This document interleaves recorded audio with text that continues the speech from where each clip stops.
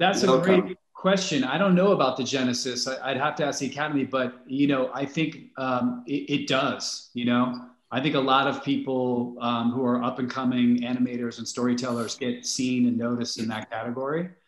And I think it's really cool. It's an exciting time for short form content. People are watching short films and embracing them in a way that feels like they never had. I mean, it happened with us on Netflix. The film exploded, and we made it a tiny independent movie to be picked up by a giant distributor like Netflix. Wasn't happening even the year before. Yeah, because we had pitched him and they said, we don't do shorts. We don't do animated shorts. It's not our lane. And now that's opened up because also I think, Disney Plus released all their shorts and all these other shorts are coming out. So Netflix has kind of jumped in there, which is really cool for everyone making shorts. I do think the shorts are its own format. For me, a short is not like an option because you don't have the money to do a feature movie. It's just something on itself. Do you agree with that? But I think there's a misconception of what a short is. 100%. 100%. I think a short is its own form, period. A short is a short. That's it. And I think sometimes people use shorts as like extended trailers for features and they're trying to make a feature. And I think that's where shorts kind of break down. When it's like, because it's like they're doing two different things as opposed to doing the short, telling a beginning, middle, and end, and having a full experience in a short, which I love. And it's not an extended trailer because there's some that I saw. It's like they were quite good, but then all of a sudden it just drops off, and you're like, well, where's the rest? I kind of felt tricked, like, I think. Sorry, Will. Go ahead. No, I was just going to agree with you guys. Like our movie was built to be a 12-minute movie, from the get-go. It wasn't like we didn't have enough money or we wanted to make it a feature. It was like the way the story came out, we always knew that it was meant to be told with that brevity.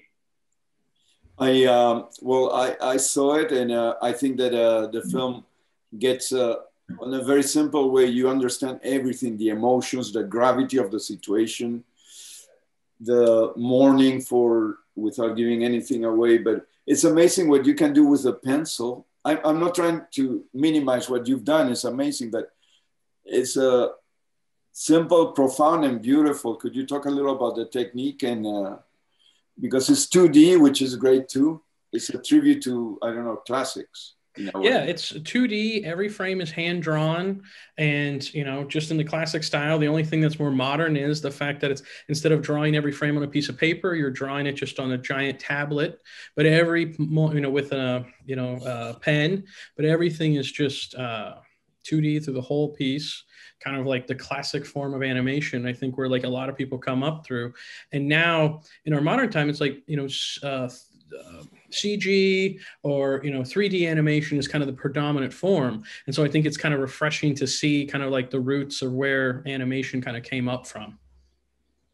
Also, I think that the concept of the shadows, they're after egos, but also or their minds or their feelings. I love that part.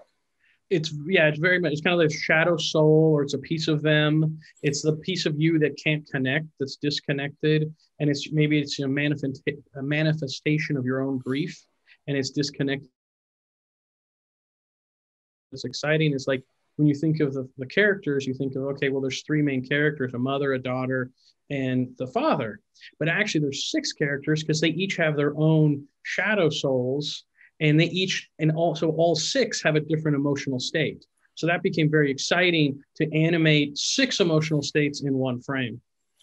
I love the kitty cat. We shouldn't forget him.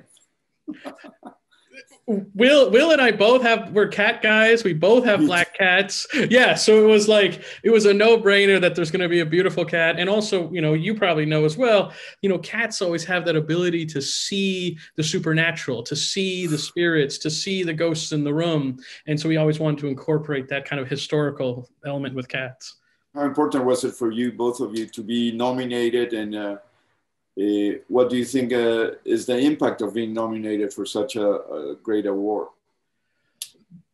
The impact for us, it's just been incredible because now more people will get to see the film.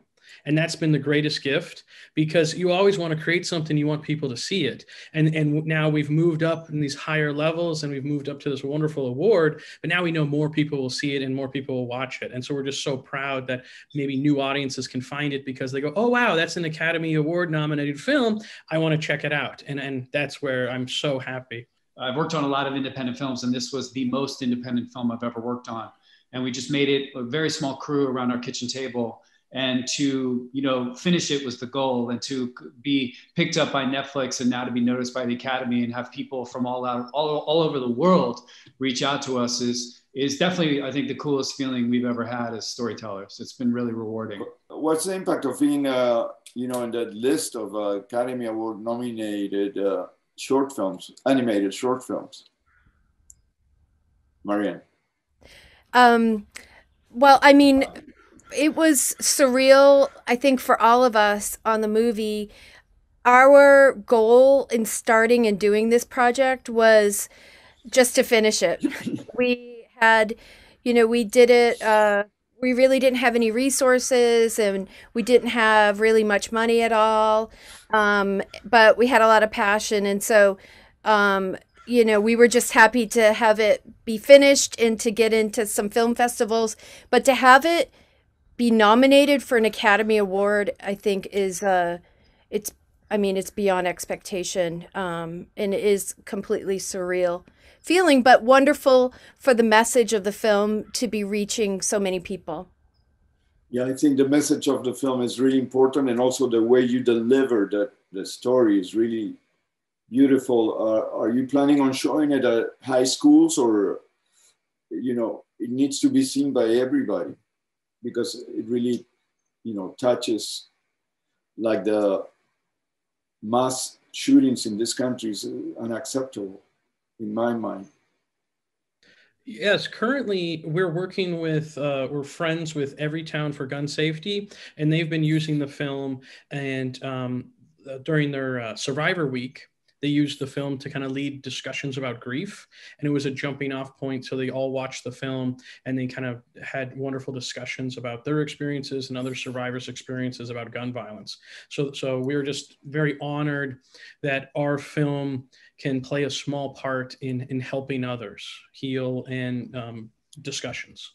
So now that you're nominated, and many people, oh, the nomination changed my life. Is your phone ringing off the hook, even though it's a mobile phone? Like, come and work with me, or not? On the morning of the nomination, I was sitting there with my wife, and we watched, and then they called out the title of the film, and it was very exciting. And then I immediately got on the phone and I talked to Will, and I said, oh my gosh, this is happening. I think I talked to him very briefly for maybe like 2 minutes, because everyone was calling him, and I put my phone down, and in those 2 minutes, I had 57 text messages. So it's like, it was quite exciting. And I don't think I've had anyone contacting me more in my life. So it's like, every person who's ever known me has been contacting me. So it's been very exciting.